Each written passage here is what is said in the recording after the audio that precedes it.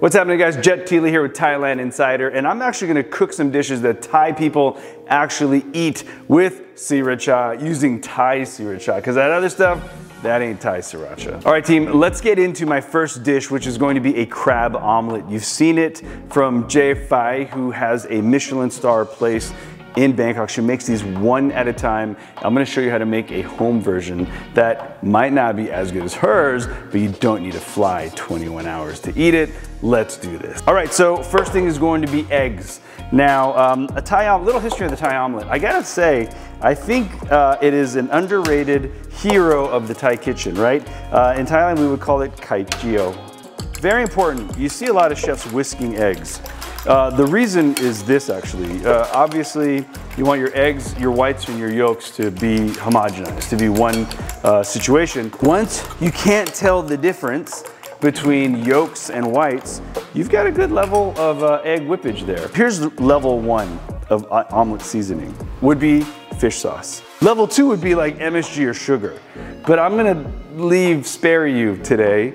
I would do it. If you don't have an aversion to MSG, throw a little MSG in there and a little sugar as well in my house. But I'm gonna go old school, okay? So eggs, fish sauce, and this is just beautiful processed lump crab meat. If you wanna go through the trouble of catching crab, steaming crab, and then taking the meat out, you do you. I'm not mad. Okay, you're gonna use a good amount of oil, but I promise all this oil will not absorb anything. We're gonna dump out what we don't use. Now, once my eggs are whipped, I wanna throw the crab in as close as possible to cooking.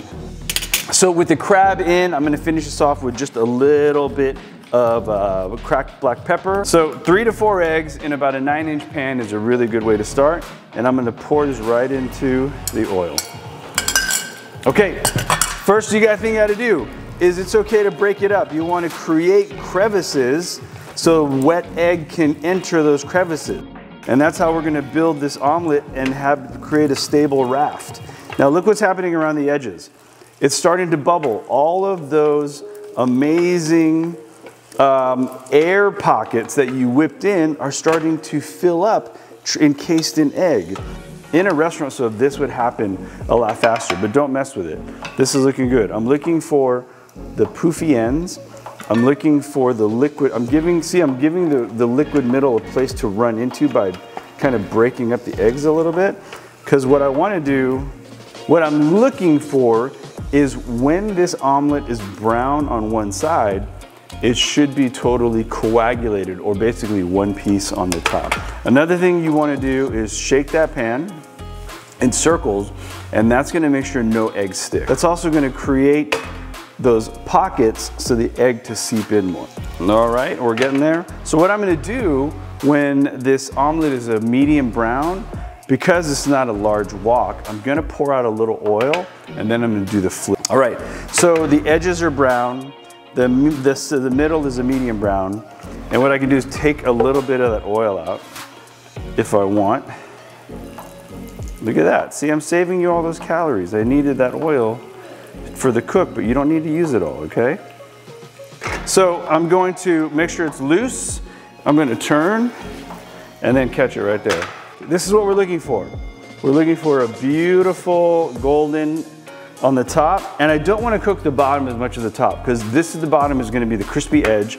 I can continue to drain off a little oil if I want, and paper towels are your friends too. But that's it. Because the top is cooked and brown, the bottom is going to cook very quickly, so I'm not going to let that overcook. Voila, beautiful Thai crab omelet. What do you eat this with? Sriracha, of course. Thai sriracha comes from a place called sriracha. If it's not made in Thailand, it's not real sriracha. Nothing against the other brand with the green cap, but it's not authentic. If you want a real Thai experience, you have to eat food with real Thai sriracha. So the way to eat this, in my opinion, is a warm bowl of Thai jasmine rice, a really nice, generous side of Thai sriracha. So there you have it, crab omelet with Thai sriracha.